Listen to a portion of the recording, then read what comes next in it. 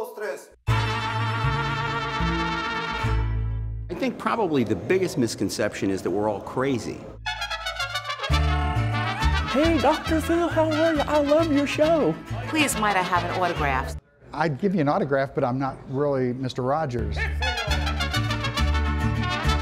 Larry, that's you, Larry. I'm gonna kill your dog, Larry. George W. Bush. There's about 150 naked men sitting in the audience. So that was a lot of fun.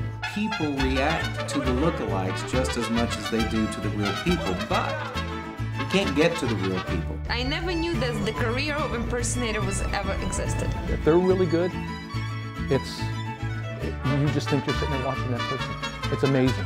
And the lady kept saying, oh my God, it's over, it's over. You can wear white pajamas with studs on them and put sod on your head and people are going to say, oh, it looks like Elvis. I joke a lot with her. I do. I say, Brittany, don't forget to take your underwear today. Oh man, you have no idea how much fun this is.